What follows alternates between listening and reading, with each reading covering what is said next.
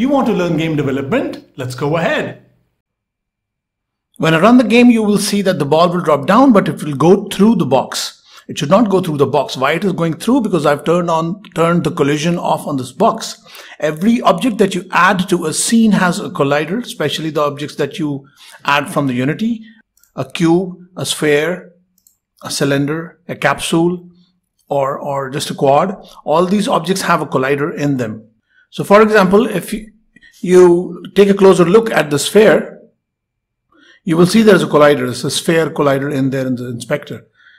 Similarly, the box which is right under the ball has a collider as well. But you will see that the box collider in the properties has a property, the checkbox turned off.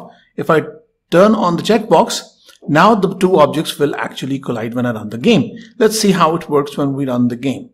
You see, the ball is bouncing off this cube right on the top. That is happening because of the collider.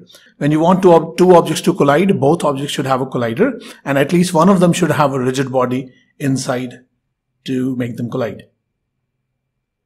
Now, if I turn the direction of this cube a little, I will tilt it a little, rotate it, and now if I run the game, you will see the ball will bounce, but it will go in the direction of the rotation of this box.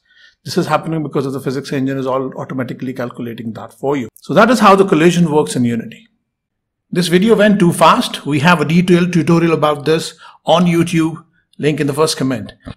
And we have a whole course on game development on YouTube, link in the second comment.